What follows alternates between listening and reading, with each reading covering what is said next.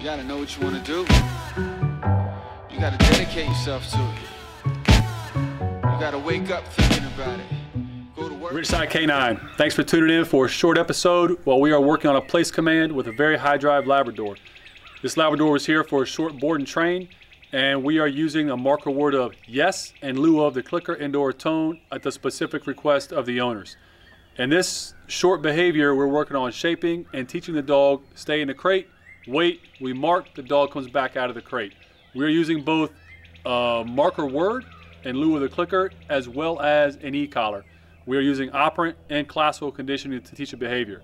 You'll see the drive, you'll see the excitement in the dog still. We build motivation, we encourage enthusiasm, we keep the dogs in a high state of drive while doing a task.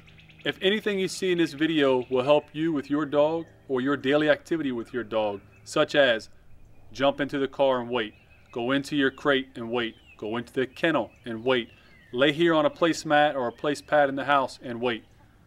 Give us a call today. We would love to help you, your dog, and your relationship. And right here, every time this dog releases, it's on me saying the word yes, and then I give them some food. Remember, on the release, they can fly back to you. They should fly back to you. They should almost crash into you to get that reward. Once you click, once you hit a tone, once you give a marker word, yes, good, whatever it is that you desire to use, the dog needs to come back to you with passion and enthusiasm. Demand perfection during training. So if you want him to keep his paws on the actual kennel mat itself, I don't want him, one paw out. I want everything on the kennel pad. That's the behavior that we mark. Very, very important. He's got to go back in on his own.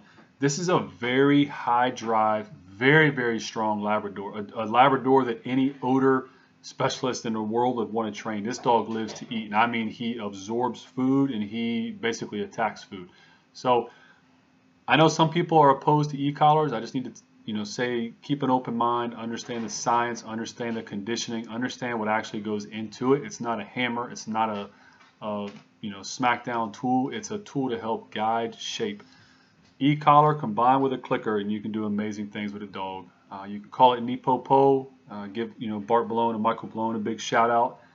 They are the best marketers and branding of the system, but it is just basic psychology. So if you understand classic and operant conditioning, you can do amazing things.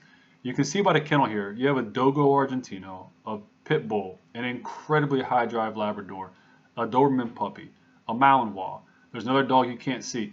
We're not working with, low drive, low end dogs here. We train a certain way because we have a limited time to imprint desired behaviors on dogs that are typically very high drive, very go, go, go, and they're not coming here because they're fantastic. They're coming here because they need a little bit of help, a little bit of shaping. So Ridgeside K9, anything you see here could help you with your dog, please give us a call.